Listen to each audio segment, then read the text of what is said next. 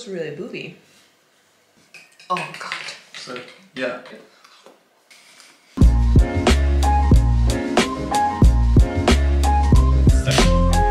Hi guys, welcome back to my channel. So today we have a special guest. My boyfriend Sven is here today.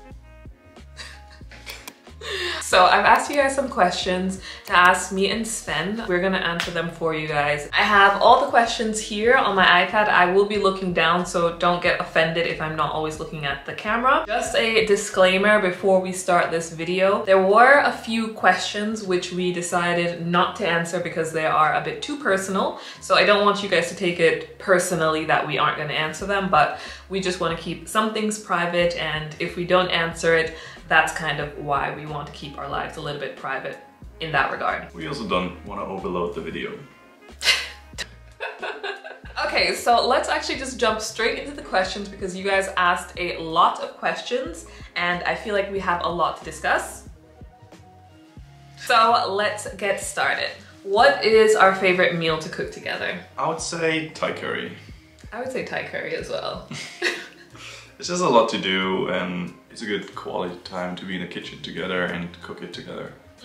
What's your favorite thing to do for date nights? Shall I answer this or shall you? Ladies first. Okay, well, obviously you guys know it's Corona time, so we're not doing much date nights. I'll still go with movies and drinks after. That makes no sense. What is that answering? The question! Favorite thing to do for date night? What's your favorite thing to do? Yeah, I don't know what you were talking so long about. Oh my god, we're gonna redo that whole thing because I did not get that question right. Okay. I would say my favorite thing was going to the movies and just having a nice dinner at home or even a nice dinner at a restaurant. I think that was a really nice date night for me. Do you see yourself getting married and having kids in the future? Definitely. Definitely. I think we wouldn't sit here if not. Sitting here should answer your question already. Yeah, I'll just put this out there. Sven is not the type of person to do these things, like YouTube. Yeah, definitely not. So it's like out of your comfort zone. What countries would you and Sven like to visit as a couple, or do you have a dream destination? I think our dream destination would be Seychelles. Am I right? No. So my dream destination is as a couple. Hawaii. Is as a couple though. Why Hawaii? I always wanted to go to Hawaii. By yourself or as a couple? Oh, as a couple. I don't know, I think for me, a lot of people romanticize Hawaii, and for me it's kind of a turn off that they romanticize it so much. Like, I would obviously go, but I don't see it as a go-to place for couples. Like, for me that would be somewhere in Asia, like Seychelles are amazing. Seychelles, yeah. Or backpacking somewhere in Asia. I would do that. I just saw a video about Nicaragua this morning. Also beautiful. I don't think we have like a dream destination. We just look what's nice and where we want to go. Forget about it. Oh my god, this video so far. Think maybe going to Jamaica. Well, that makes sense, yeah. So yeah, Jamaica. Caribbean. That'll be cut out. What do you love and dislike most about each other? I think we had that in a video before already, but I would just go with you being perfect and super ordinary and super clean all the time. Ordentlich is not the same as like ordinary. Like, or you can say orderly. Orderly. Yeah, I mean that is a big thing about me. I do like things clean and kind of perfect. To an extent, it can be a little bit much, but yeah, I can see how you would dislike that. I mean, don't get me wrong, it's amazing. It's nice to have your own space, like tidied up and clean. What I dislike about you, maybe some things you don't take as seriously as you should, I can say. Alright, I'll take that. But the question did also say, what do I love about this person? And I love that they're so caring and so kind and would do anything for me. I was about to say the same thing, so let me add something to it. Probably the honesty and being so direct as well. This person said, hey Zoe, love you and your content. And I just want to say to the people who said hearts and love your content, thank you guys so much. I do see you and I see your comments. This person said, my question is, how do you and Sven handle and get through disagreements as a couple? And before we even answer this question, we are not a perfect couple. We obviously argue like any other couple. Yeah, I think it's every adult should do it. We just talk about it and at the end of the day we get to a solution. Yeah. But we do try to like solve them within the day. We'll say the whole day, because obviously some disagreements, you know, it happens maybe 1 or 2 hours, but you're still a bit salty afterwards. But throughout the whole 24 hours, the disagreement will be solved. What is that? How is interracial relationship in Germany compared to the US, and how do both families feel about you dating? So I can't compare it to the US because I've never dated a person outside of my race in the US. So I can't compare it. And I don't think he can compare it either. He's never dated. I've never dated in the US. He's never dated in the US, and he's never dated a black woman before. So we can't really answer that part. And how do both families feel about you dating?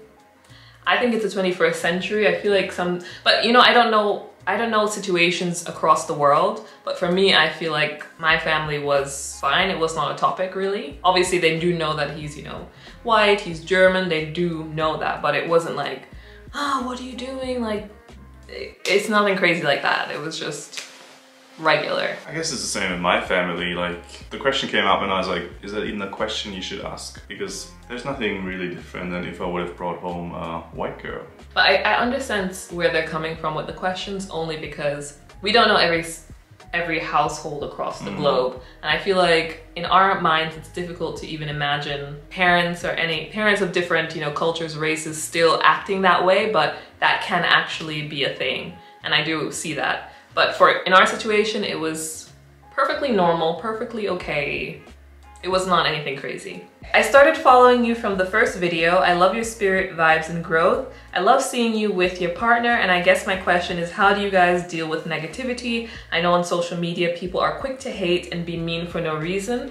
I think I can answer that because he's not really in my YouTube social media life like that. But for me, I am actually, I think, one of the luckier YouTubers. I don't really get that much hate, and I don't really get that much mean comments. You guys are more or less like 99%, let's say 98% supportive. I do sometimes get some mean comments, but my blocker finger is like always ready. Like I don't tolerate it. And I hear some other YouTubers say if they see something mean, they'll just delete the comment. Not in my life. No, I will block you immediately because I have no time for it. I don't want to argue with these people. So for me, I don't really see a lot of hate and meanness, because if I do, they're blocked immediately. So that's my answer to that. This person said, hello, send y'all love from South Africa. Hi, it's sometimes so crazy to know that people from South Africa are watching me so far. That would also be a dream destination. Yeah, we do also want to go to South Africa one of these days. What lessons did you learn from your breakup that has helped you with your relationship now? I'll start because I feel like I learned a lot. Before we broke up, I will say that I felt a little bit suckled on to Sven, only because he was my anchor here in Germany. I didn't have a family here, so I felt really dependent on him, not in financial ways or anything like that, but socially I felt dependent on him. And I feel like after that breakup and my life, you know, escalated without him, this is nothing against you, but without him, I developed more friendships. I was going out, meeting people, doing this, traveling by myself. Which I always wanted you to be. Yeah, but it was harder back in that situation. But I felt like that year apart was really, really, really helpful for me, because I found who I was before I met Sven, and it was exhilarating, you know, to be finally me again. Being a woman and a boss, that's how I felt in that breakup, and I'm keeping that mentality now. And I think that's what I learned about myself within that breakup, that I don't need a man. I don't need anybody. I can do it all by myself. And obviously I'm happy now with a partner, but I now know that I can do that without anyone. He just adds, you know, the love aspect now back into my life. Obviously I learned a lot as well. I mean, within a year you do learn a lot. You can show your partner that you love them, and that's what I learned. Obviously I love her, but showing her that more often. Do you two officially live together now? We do officially live together now since... Here's my ID.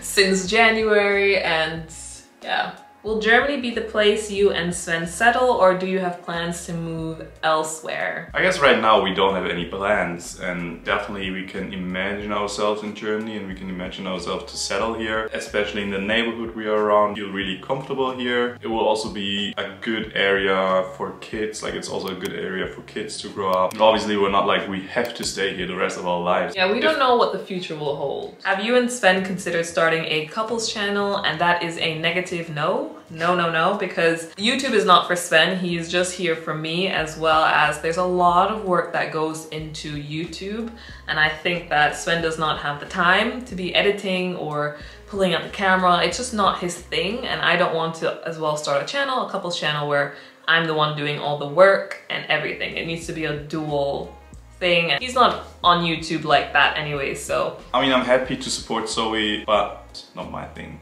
No. So guys, that was all the questions, more or less. Some of them, like I said, we left out because it's just a little bit too personal and we don't want to answer those. But I really hope you guys enjoyed this video, and we'll see you in the next one.